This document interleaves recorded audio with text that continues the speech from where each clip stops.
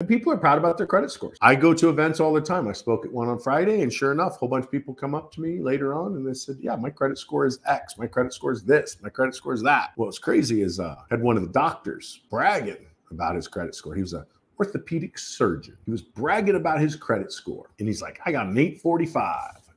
I said, I'm sorry. And he goes, excuse me? I said, I'm sorry you have an 845. He goes, it's almost perfect. I said, well, I know. That's what I'm sorry about. Because if you, as an orthopedic surgeon, I know you're a really smart guy. I mean, you spent 20 years in college, or 20 years in school, rather. If you would use your credit with your income of being an orthopedic surgeon, you could be extremely wealthy instead of just upper middle class with $300,000, $400,000 of student loan debt. He didn't like that very much. He's like, what do you mean? Because, you know, doctors generally are the smartest people in the room, at least book smart, but they're not always the smartest street smart or common sense smart. And this, I'm not digging on doctors, so don't take it that way.